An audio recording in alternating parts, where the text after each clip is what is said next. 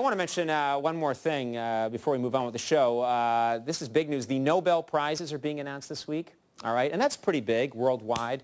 Well, there's a Nobel controversy happening right now.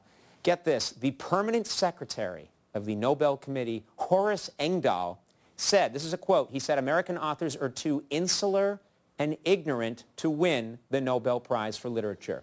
That's what he said. He said Americans are insular and ignorant.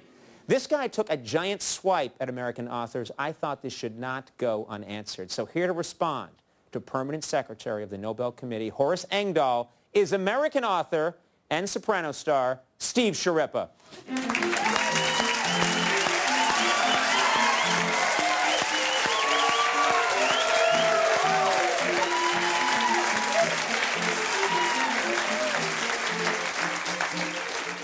Thank you, Conan. Horace Engdahl, Abafangul. As a celebrated American author of books such as The Goomba's Guide to Life, The Goomba's Book of Love, and The Goomba Diet, my books have plumbed the depths of the human condition.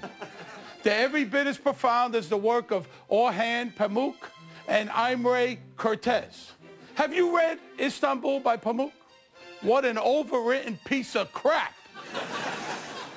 I'm glad I had the opportunity to set the record straight and be on the lookout for my new book, The Goomba's Guide to Kicking Horace Engdahl's Ass if he ever so much as steps foot in this hemisphere.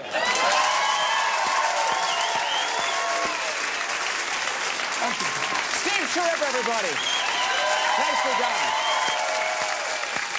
Very nicely done.